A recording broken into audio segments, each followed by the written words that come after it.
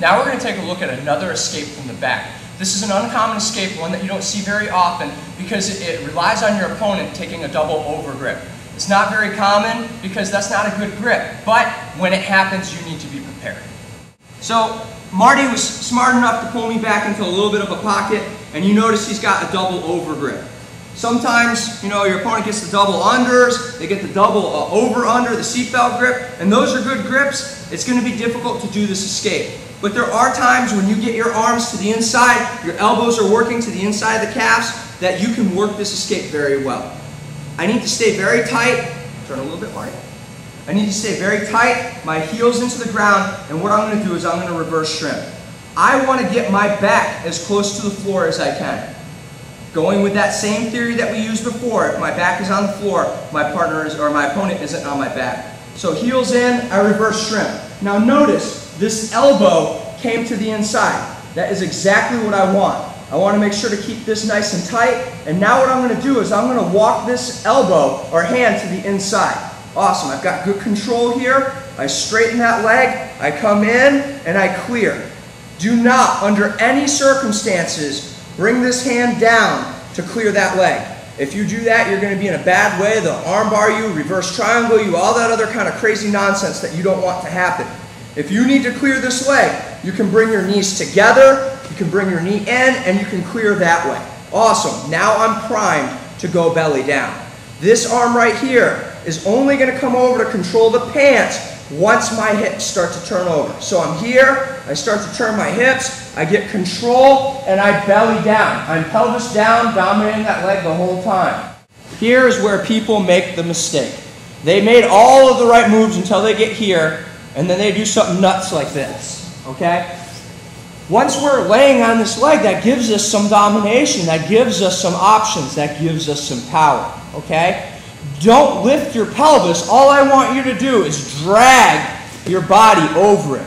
Once I have cleared that foot, now I can take that inside hand out and I can start to control the sleeve or come up over and try to bulldog them. I prefer the sleeve. From here, I'm going to continue walking my body over. Again, not lifting until I clear the thigh. Once I clear the thigh, I'm going to drive with my head into his rib cage. My driving with the head is what's going to be used to flatten him out. So, Marty started coming in, he's giving me problems. I'm staying nice and tight, my arms are in. I'm going to start to reverse shrimp. Notice I got my elbow to the inside of his thigh. That's awesome. Now from here, heels into the floor, I reverse shrimp again. Notice my shoulder and elbow have fallen into that pocket. Awesome, right? Now this hand's going to cut the corner and I'm pulling it in. His ankle is still on my hip. So what do? I bring my knees together, I turn to my side, I bring my knees together, bring my knee in, and open. Control here. Now I'm going to bring my hips over at the same time, right? Boom, pelvis down, keeping my pelvis pushing into the bottom of that ankle. From here, I walk. Control the sleeve, I walk. Now from here, I'm going to bulldoze. I get up on my toes. You only elevate the hips once you have control of the sleeve and your pelvis has cleared that whole leg. Don't elevate your hips before that or you're going to give them back positions that they don't need. Marty's on my back. I started defending very well. I was keeping good posture forward. My elbows were in. I dig my heels. I start to drop my hips. All right? I'm halfway there. I'm not all the way. I move again. I get that shoulder to the floor. Awesome. Hand comes in and I control. My other hand comes over. I control the pants. Now the ankle's giving me problems. It doesn't matter if the ankle's really tight or not. We will straighten that leg. We will bring that knee in. We'll bring it up and we clear. Now from here, I've got good control. I'm going to belly down. My pelvis is nice and tight.